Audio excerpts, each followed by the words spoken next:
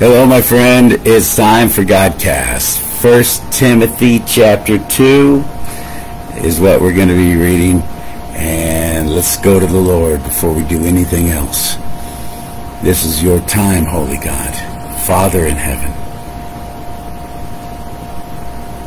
King of kings, Lord of lords, Yeshua, Christ Jesus Almighty. We pray in your name to help us to really fully understand what you want us to know about you and the Father and the Holy Spirit.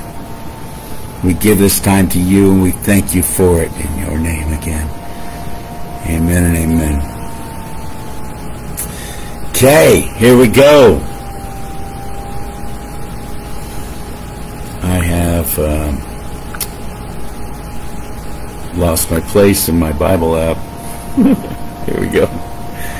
First of all, then, it's by the way, in case you're looking for a really great app, free application for your device, I recommend Literal Word, as in like it's literally God's Word. LITERALWORD. Literal Word is the name of the app. It's free.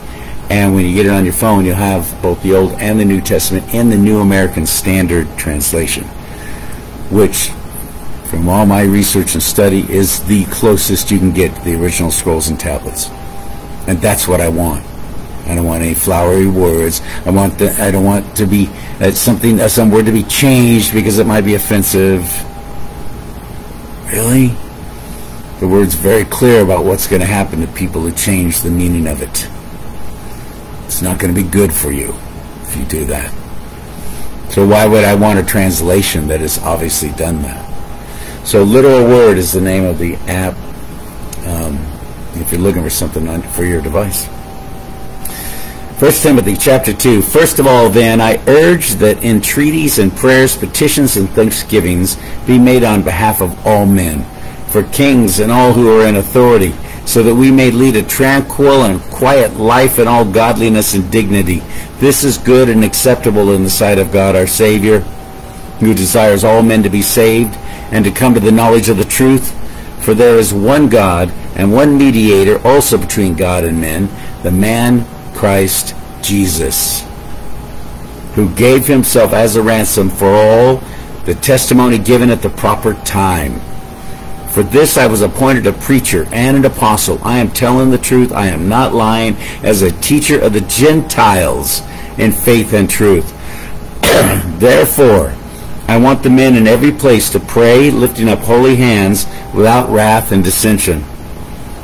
Women, likewise, I want women to adorn themselves with proper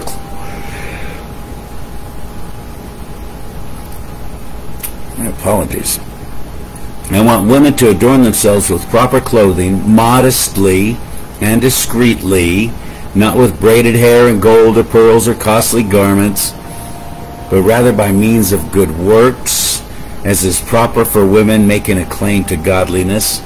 A woman must quietly receive instruction with entire submissiveness. But I do not allow a woman to teach or exercise authority over a man, but to remain quiet. For it was Adam who was first created, and then Eve. It was not Adam who was deceived, but the woman being deceived fell into transgression. But women will be preserved through the bearing of children if they continue in faith and love and sanctity with self-restraint. 1 Timothy chapter 2. I can pretty much guarantee you're not going to hear your preacher speak on that chapter in the next sermon for the next 28 years.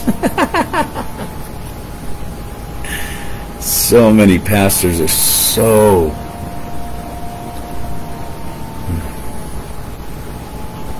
I thank God I have a strong pastor where I attend, my home church, who doesn't shy away from something because he's afraid that people might react and go, oh, I'm not coming back. How dare you read about that? Read about it. He didn't write it. He just chose to believe it. It's God's holy word. If you're offended by that, you might want to pray about that and ask why. We need to have a repentant heart. We got to. Now more than ever. We need to confess our sins. We need to pray to the Lord to heal our land. He will be faithful, but we've got to make that act first. So thank you for joining me. I hope, Lord willing, we'll be able to do it tomorrow. 1 Timothy chapter 3. Suddenly I'm hiccuping like crazy. What the heck? See you later.